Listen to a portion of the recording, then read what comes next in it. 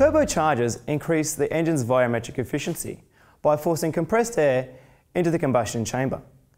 This raises the available engine torque when requested. G'day, I'm Zach. Welcome to Automate. The use of a variable geometry turbine is a clever way to reduce turbocharger lag, improve torque delivery, shorten warm-up times, and extend fuel economy. Using movable vanes within the turbine housing allows the turbine speed to remain high even when the engine RPM is low. With the nozzles in the closed position, only a small quantity of exhaust flows through the turbine. Under light engine load, gas flowing through this narrow passage will increase the turbine speed, therefore reducing turbo lag.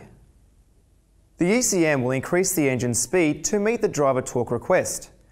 The increased engine speed produces more exhaust gas flow through the turbine. This results in very fast turbine speeds, which may cause excessive boost pressures. To control maximum turbine speed, the vanes are opened, changing the angle at which the exhaust gas contacts the turbine blades. Therefore, the rotational speed of the turbine is reduced.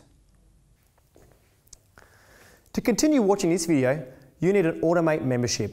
Join today and equip yourself with the best automotive training available.